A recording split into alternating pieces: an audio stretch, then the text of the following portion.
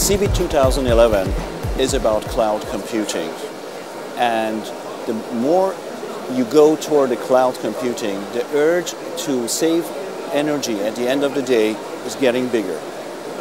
Samsung tried to convince the data centers and the end customers that the cloud starts with the right choice of component at the beginning of the value chain.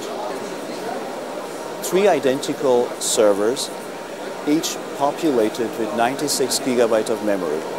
The first platform is based on 2 gigabit 50 nanometer.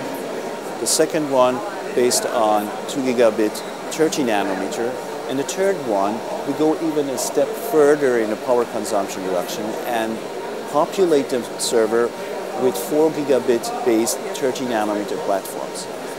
Starting with the first server, we have a memory consumption around 100 watt. Going down from 50 nanometer to 30 nanometer, we have already a saving of 40 watt in place. Samsung going from the second platform to the third platform, another power consumption saving leverage of 20 watt to the total system. Besides all these aspects I've explained, Samsung also shows in the demo case that the temperature on the memory at each system. In the first platform, we have a surrounding temperature around 60 degrees. Going down to the second platform is already coming down to 55 degrees, and in the third platform is at 50 degrees.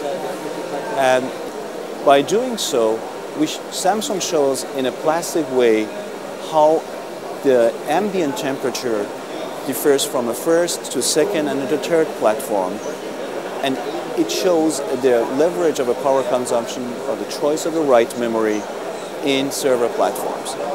Conclusion, the recommendation to our customers is, at the point of purchasing a new server, consider the right choice of a hardware from the beginning. Then you will save a lot of time and money at the end of the day before starting optimizing your cost saving in the overall data center.